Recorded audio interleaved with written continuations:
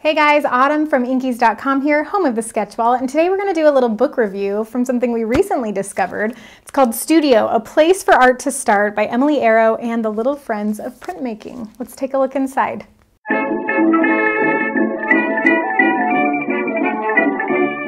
So right off the bat, there's so much to love about this book because it's bold. I really like the print. On the inside, it does give you a little synopsis. So it tells you about a young bunny makes the rounds of a studio building.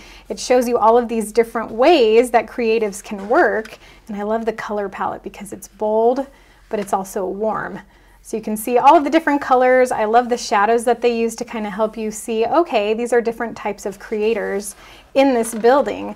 And as the bunny is going through the building, they look at different types of rooms, types of creators that are in here, music, artists. I really love this. It just shows how warm it is with the light coming through. Full light studio going on. It's just so cute to see them interact with the different characters. One thing that I wanted to point out specifically, let me see, go through these pages here. There's one scene where it shows you different artists drawing a still life.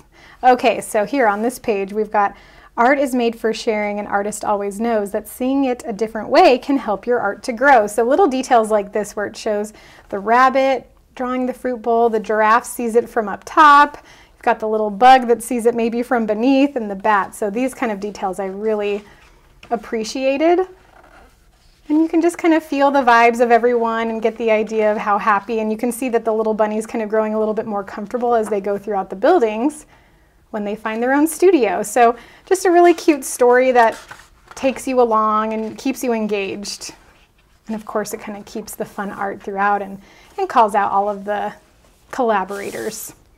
We hope you enjoyed checking out the inside of this really cute book. If you want a copy, go ahead and grab it on Amazon.com.